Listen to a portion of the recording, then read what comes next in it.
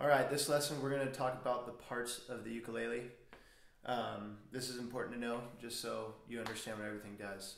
We'll start at the top. This is the headstock, mainly decorative. Usually you'll see where the logo is. Next you have your tuning pegs. This is what controls the pitch of your strings. Okay.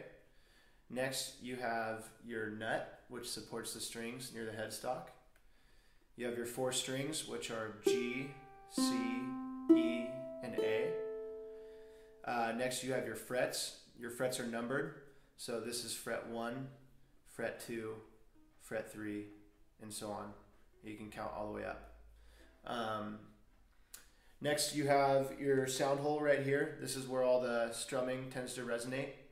A lot of people ask where you need to strum. You can just start pretty much like anywhere in this region so that it sounds good. You know, don't get bogged down in the minor details like that. Next we have the bridge.